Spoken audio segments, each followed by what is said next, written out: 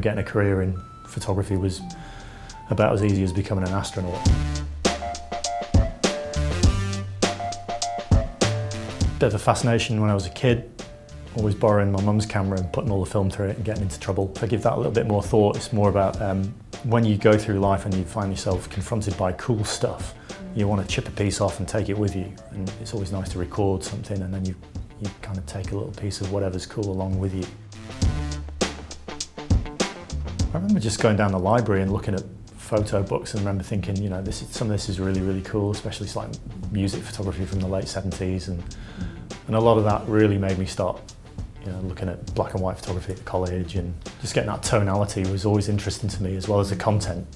Getting a nice tonality was something that was just a mystery for years, and I eventually cracked it at college, and it was a little bit of an epiphany, a bit of a eureka moment.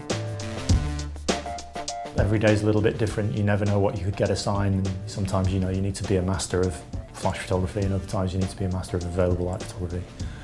Other times it's less about photography and more to do about people and trying to get, you know, something nice out of someone in a portraiture session. So you never know what you could get, and I love that. It keeps you on your toes. It's fun.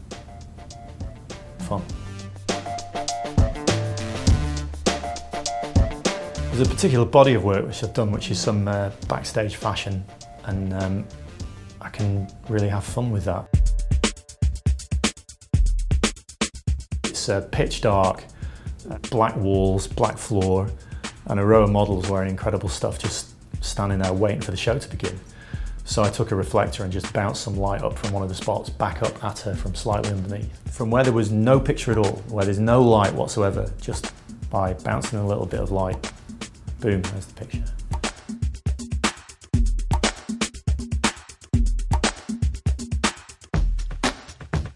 Well, the most important thing in your kit bag is your attitude.